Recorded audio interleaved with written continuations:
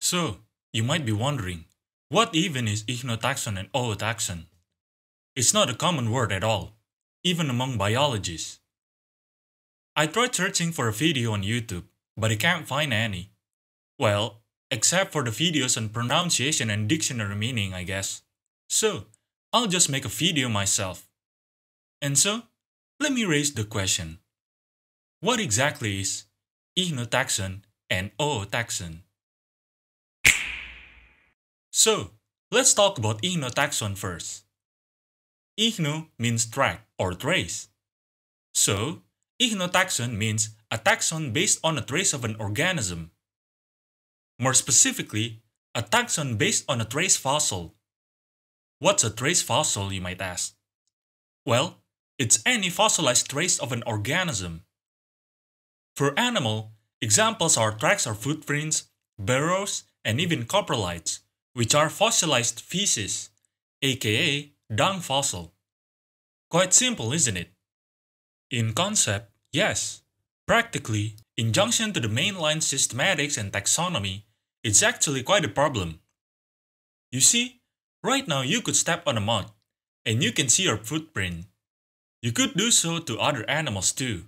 You could even identify what animal a track came from without seeing the actual animal stepping on the ground.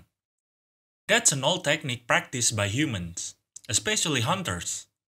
That's all because we can see the shape of their foot, and we could just compare it with the tracks.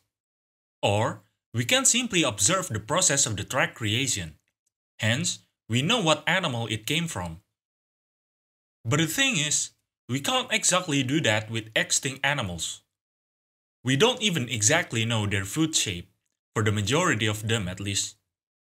And so, it's not an easy task to identify which animal a fossilized track came from.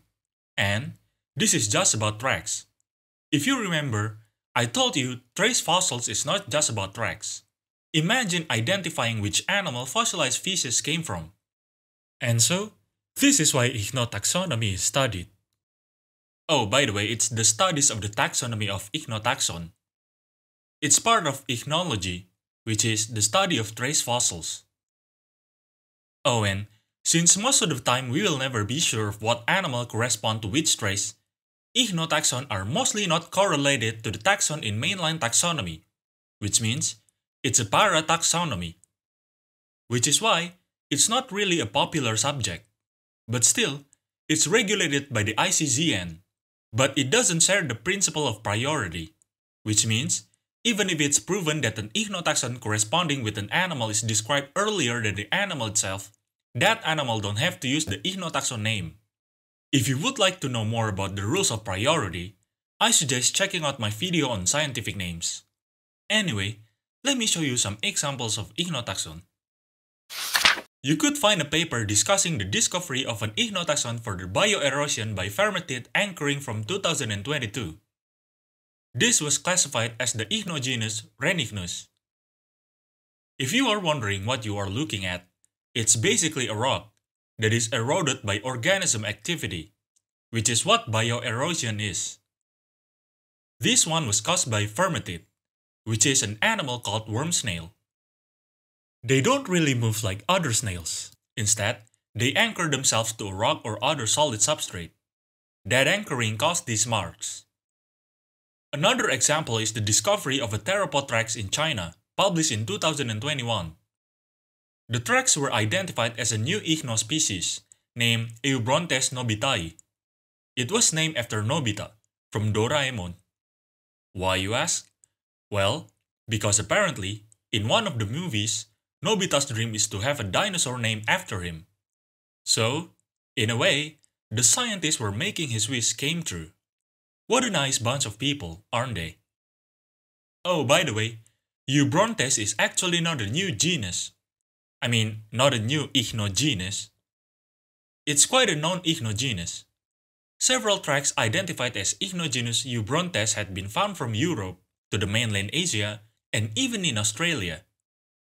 When it was first discovered, it was thought to be a footprint from a big bird, but it is now believed to be from a small theropod.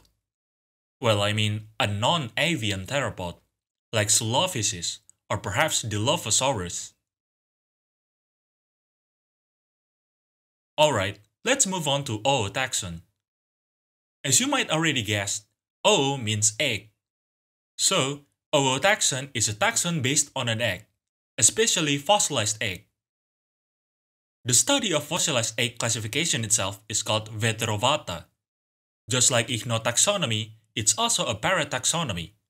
This time, unlike in Ichnotaxon, Ootaxon is not even stated in the ICZN. Well, at least as far as I know, do correct me if I'm wrong.